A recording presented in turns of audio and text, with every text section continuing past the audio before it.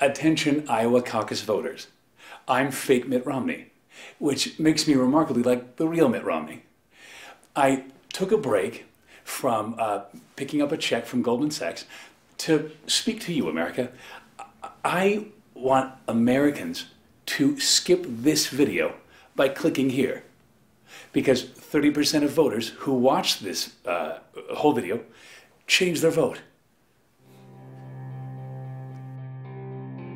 In 2012, there was only one presidential candidate who predicted the economic collapse, who has never voted to raise your taxes, and who will bring our troops home.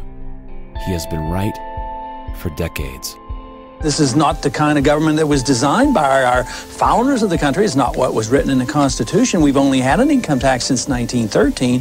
But if you want a welfare state, and if you want to police the world and pay for the defense of Japan and Germany, send foreign aid to the Soviet Union, you not only need the income tax, you need the Federal Reserve to print up the money when the deficit is accumulated. So we think the government should be much smaller. During the next decade, the American people will become poorer and less free, while they become more dependent on the government for economic security. This country is in the middle of a recession for a lot of people. Michigan knows about it.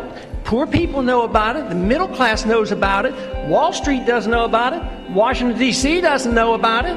But it's because of the monetary system and the excessive spending. There's no joke. He is America's last true statesman, and he has actually been saying the same thing for the past 30 years about what our federal government needs to do to serve the people. That is, namely, follow the Constitution. The Federal Reserve credit created during the last 8 months has not stimulated economic growth in technology or the industrial section, but a lot of it ended up in the expanding real estate bubble. This too will burst, as all bubbles do. How could it be that you knew this on the banking committee in 2003 and nobody else did until after the collapse? It really says a lot that the politically aware people in the military, those that are paying attention and engaged in the political process, are supporting someone who advocates an immediate withdrawal. Our campaign got more money from the troops than all the other candidates put together.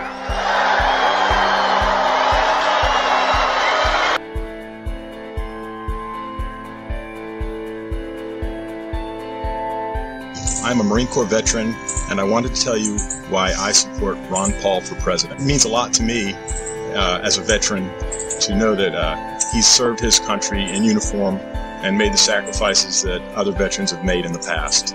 My name is Eric Knowles. I'm an Air Force veteran. My name is Jonathan Schaefer. I spent 6 years in the Navy. Hello, my name is Tony Marek. I served in the Army for 8 years. I'm Al Schlegel. I'm an 8-year Air Force veteran. Hi, my name is John Jones, and I'm a U.S. Air Force veteran. There's great reason to have hope for Ron Paul's candidacy, as he's the only veteran in the Republican primary right now, the only representative in Congress that takes his oath to the Constitution and the rule of law seriously. And you sign up for the military, and you sign the dotted line. You're there to defend America and the Constitution, and Ron Paul is the only person that's been doing that for a while now. I support Ron Paul because I believe he's the only candidate with the fortitude to actually stand by the Constitution. I took an oath to support defend the Constitution, and he is the only elected representative that actually takes his oath seriously. I think he's dead on when he talks about the Federal Reserve System. It's only because the government is able to print money to pay for the war that we're able to stay at war. And that act of printing money makes us all poor. It means a lot to go out and defend our country and make those sacrifices, and it's not something that should be taken lightly. We only have those rights that we are willing to defend. It's been going on and on because we just plain don't mind our own business. That's our problem. During the last campaign, I knew what was happening. You know, they mocked me for my foreign policy, and they laughed at my monetary policy. No more. President Obama has 42% of voter support, and Representative Ron Paul, 41%. Wow! I see a fantastic movement at the grassroots. This man brings together people of all races, all socioeconomic backgrounds, all political affiliations, because freedom is truth, and truth is power, and we can live and be free in this country if we believe we can.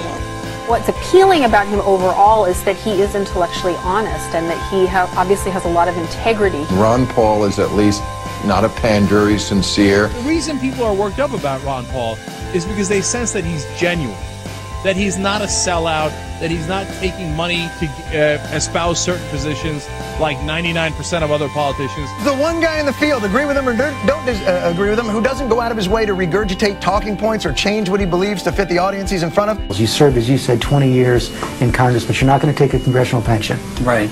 As an obstetrician, you never took Medicare or Medicaid for your patients. Never. I'm personally endorsing Ron Paul for President of the United States for 2012. Because a lot of stuff he says makes perfect sense. Mainstream is moving in the direction that I have been talking about for a long time. And everything he has said has been truth. And a lot of stuff Obama has said has been lies. I will promise you this, that if we have not gotten our troops out by the time I am president, it is the first thing I will do. I will get our troops home. We will bring an end to this war. You can take that to the bank. So does that mean you can tell us today that you will not change the 16-month timetable? I like Ron Paul. I think he's cut from a different cloth than the rest of those people who are, of course, selling their souls to the corporate interests who back them. I believe that abortion should be safe and legal in this country. I will preserve and protect a woman's right to choose, and am devoted and dedicated to honoring my word in that regard. I will be a pro-life president. He came to Austin as a Democrat, and then he ran into Karl Rove, and Karl Rove whispered in his ear, he said, look, you're a good-looking guy, your politics are kind of conservative. It was easy for him to make the switch. There's something else that bothers people. You were leading the charge to push Bill Clinton from office for lying about an affair. At the very same time that you were leading that charge, you were having an affair. Isn't that hypocrisy?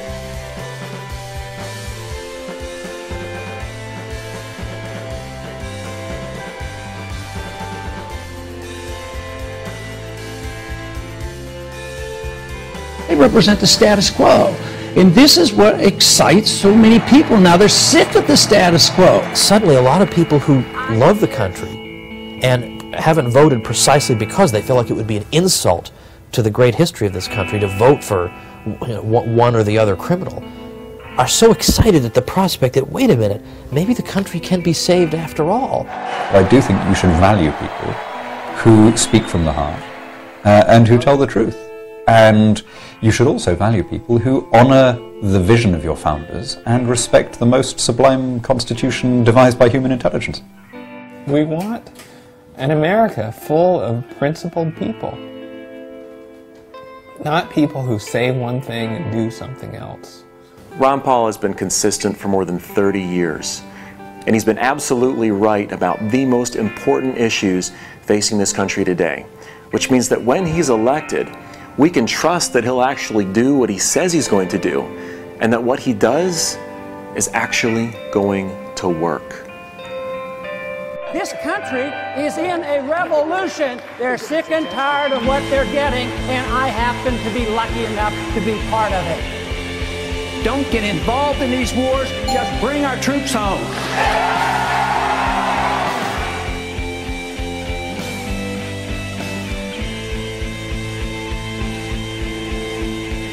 There is absolutely never a reason to give up 1 ounce of freedom for the sake of security. It won't work.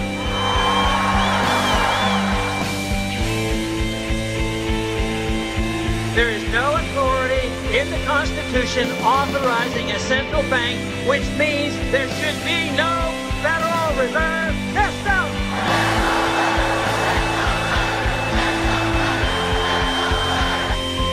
An idea whose time has come cannot be stopped by any army or any government.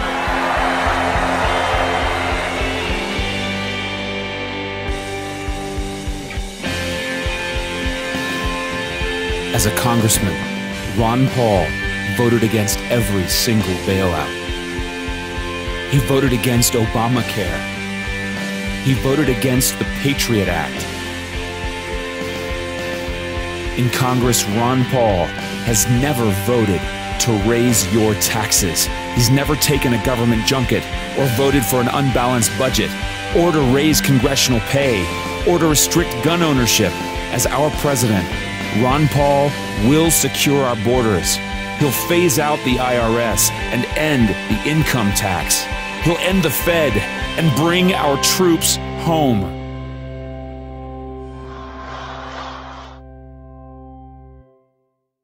Congratulations. You watched the whole video. Look, a lot of people have labeled me a flip-flopper. Well, maybe I am, maybe I'm not. But after watching that video, one thing's for sure, I'm endorsing Ron Paul for president. If Ron Paul is now your first choice, like he is mine, to be our next president, then click this button to personally endorse him and help your friends make an informed decision before it's too late.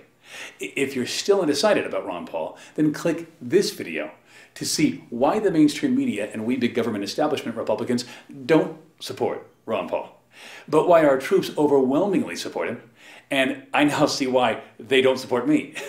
It's clear to me now, Ron Paul is just days away from making history, and you can be a part of it, but you'll have to take action by clicking this button to personally endorse Ron Paul and join the millions of Americans who have also endorsed him. And you can share his message with all your friends. Or if you're still undecided, you can watch this video and see why our military gives 10 times as much money to Ron Paul as me and twice as much as all of the GOP candidates combined. Your friends are not going to get this message from the mainstream media. So please, endorse Ron Paul to share this message with your friends. To clarify, I'm still running. I just won't be voting for myself. I'm fake Mitt Romney, and I approve this message. Oops. Goldman Sachs, I better let them know.